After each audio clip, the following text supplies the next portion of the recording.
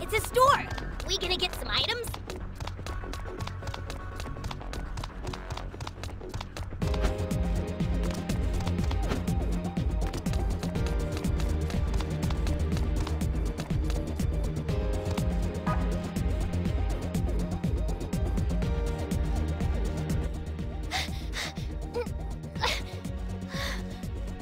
Hey, over here!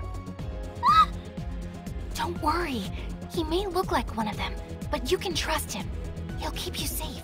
One of them? Look, just hide behind me, Mippity Mop. That should keep you out of eyeshot. Oh, okay.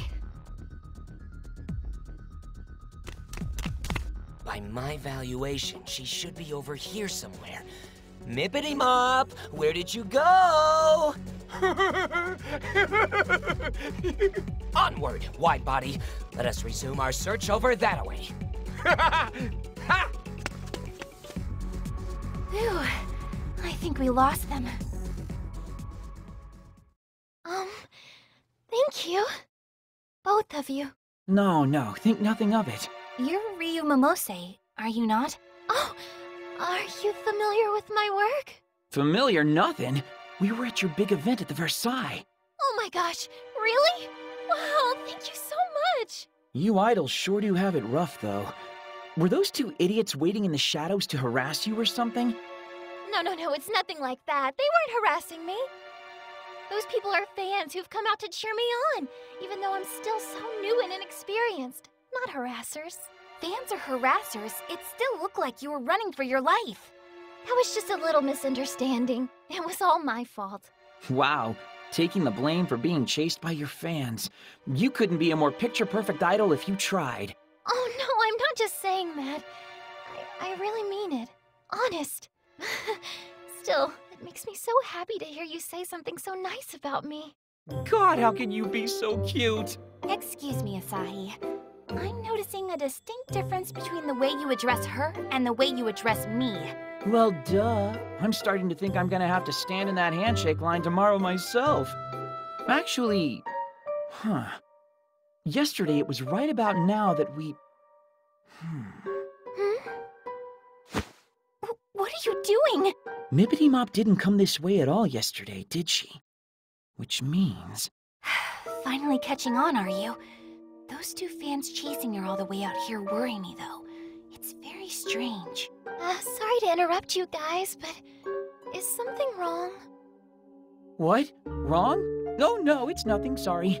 Just, private. Now that I think of it, we might want to skedaddle. Good plan. There's a chance those two fans might double back this way. Why don't you let me see you off? But I don't want to trouble you. Trust me, he'd be happy to. And though he's a NEET, he knows Akihabara like the back of his hand. So no matter where you need to be, I'm sure that he'll get you there safely. Not sure if compliment or insult. Well, are you 100% sure it wouldn't be a bother? 200%. In fact, I'd be more bothered if I couldn't escort you back. Thank you so very much. So where exactly do you need to go? To Akihabara Station if you don't mind.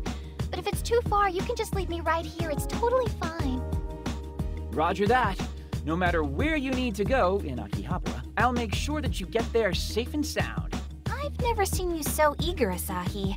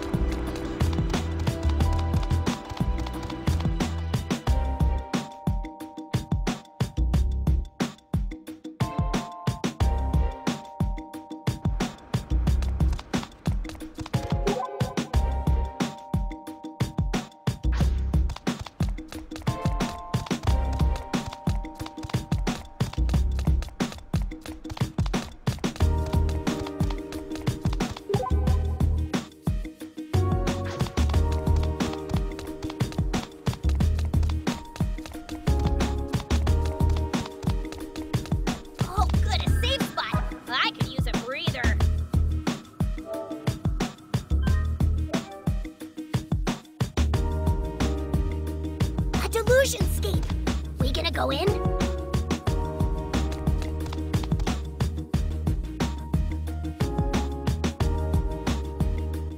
And we're here. Little late to be asking this now, but are you sure you don't need us to escort you any farther? Oh, no, this is fine. Thank you so very much. I take the train from here every day, so I'll be a-okay. You're so sweet and modest for an idol. What would you say to Big Sis Saki buying you some candy sometime? I'd love that. Asahi, Saki, thank you both so much for taking care of me today. Ah! An idol actually knows my name. Is now really the time for this, Asahi? Oh, and feel free to call me Ryu. Once again, thank you ever so much. From the very bottom of my heart. So, is it okay that we just let her go like that? Yeah, I think we've done all we can for today. But these strange events are really perturbing. You mean Mippity Mop's behavior? Ryu's certainly a part of it, but her two pursuant fans and the still absent Megane Taro only deepen the mystery. I feel like we're getting close to cracking the case, though. Tomorrow, we may finally get our answers. Yo, Saki, why is this so much fun for you? Huh? It's just, I don't think most people would take the whole delusions encroaching upon reality thing so well. I guess I like it when my life isn't predictable. And you have to admit, nullifying delusions is pretty fun. Who'd want to go to school day in and day out anyway? Be the same as everyone else? It's boring. Wearing the same uniform as everyone else, doing the same things after school? I hated it. Then one day, I found a mysterious door. At first, I had no idea what I was looking at, but I went through anyway. And I met someone strange on the other side. Someone who taught me what I know now about the Delusionscape, the Delusions that inhabit it, and the necessity of nullifying it all. Regular people didn't understand. How could they? They couldn't even see it. Only a select few can nullify delusions. In my mind, it sounded like someone was saying